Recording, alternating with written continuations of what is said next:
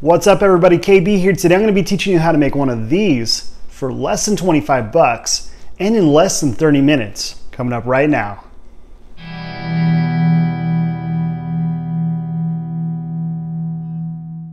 I'm going to be picking out a piece of wood today. I recommend a thin piece of laminate flooring. The laminate's going to be really strong and flexible.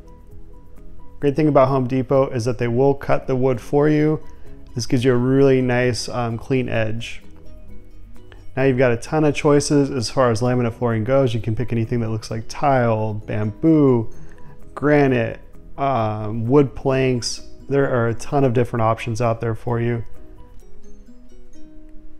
I'm going to be picking out a piece of red oak parquet, partly because it's just tile and it's just tile shape and it should be really easy to measure and use. So you're going to want to round off the edges on this piece of wood that you have. It's a pretty rough cut they give you at Home Depot. So take a file or some sandpaper and just kind of give it a little bit of a rounding. And this is going to prevent you from getting splinters or anything in the future.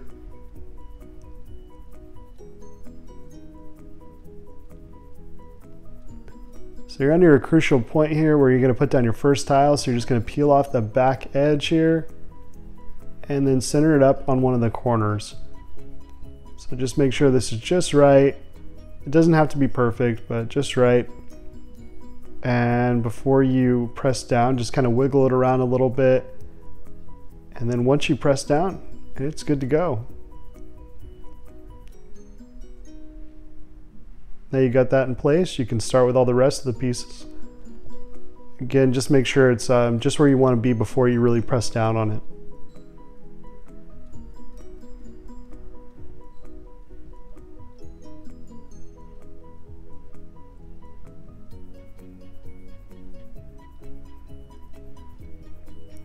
A crucial piece of this job is going to be a really sharp edge on like a box cutter.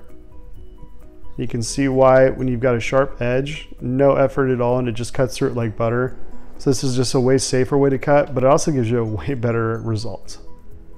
So you're going to want to cut away all the extra pieces that are overhanging because it's got a really strong laminate. So it's going to pick up all like that dog fur, cat fur, and dust and just look horrible pretty soon if you don't cut that off.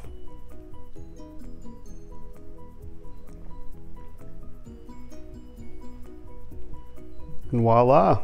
Once you have that cut off, you've got a really nice spot to set down maybe a portable air conditioner so it's not dripping straight onto your carpet, or a pad for your desk or office chair.